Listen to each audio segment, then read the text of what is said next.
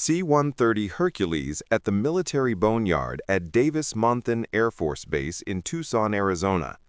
There are around 315 of various C-130 variants such as C-130A, C-130B, C-130E, and C-130H. The C-130 was developed in the early 1950s after the U.S. Air Force realized that the piston-engine transports used during the Korean War were inadequate. They needed a rugged, versatile aircraft that could deliver troops and bulky cargo directly to short, unprepared dirt runways near the front lines. The initial production model, the C-130A, entered service with the USAF in December 1956. The C-130's robust airframe was immediately recognized for its adaptability, leading to the development of over 70 different variants for more than 70 countries. The C-130 cemented its reputation during the Vietnam War, performing tactical airlift, airdrops, and giving rise to the fearsome AC-130 Gunship variant equipped with side-firing cannons for close air support. Over the decades, the C-130 has been modified for nearly every role imaginable.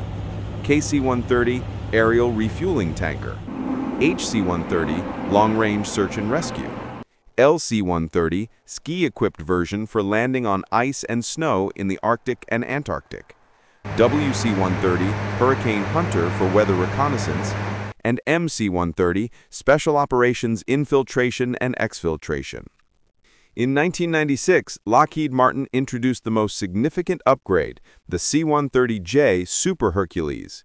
This variant features new Rolls-Royce AE 2100 D3 turboprop engines with 6-bladed composite propellers, a modern digital glass cockpit, and requires a reduced two-person flight crew. It offers increased speed, range, and payload. The C-130 holds the record for the longest continuously produced military aircraft in history, with production continuing to this day well over 70 years after its first flight. The Lockheed C-130 Hercules is arguably the most famous and successful military transport aircraft in aviation history, renowned for its incredible versatility and longevity.